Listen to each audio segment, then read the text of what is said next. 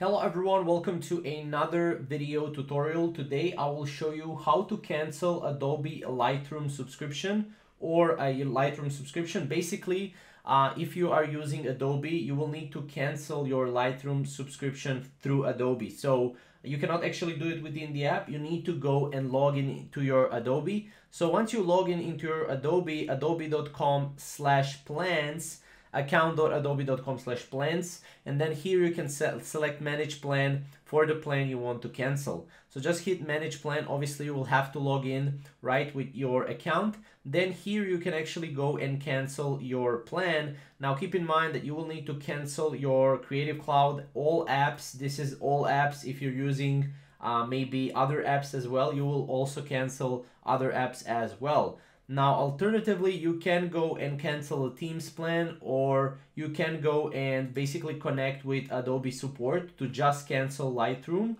However, right now, as you can see, this is the only way you need to do, and you need to cancel your Adobe Lightroom subscription. So if you have any other questions or comments around this, definitely consider commenting below and subscribe to our channel for more.